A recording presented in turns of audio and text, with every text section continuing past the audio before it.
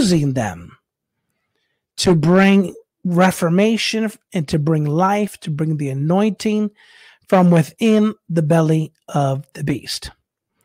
So is communism ideology, and I'm not talking about communism, using as an example, I'm talking about U.S. politics,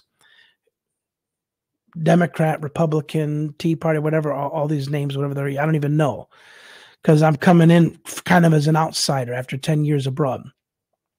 But to call one as a broad stroke as demonic, we're talking about really the spirit of it. But within the organizations, God has his people.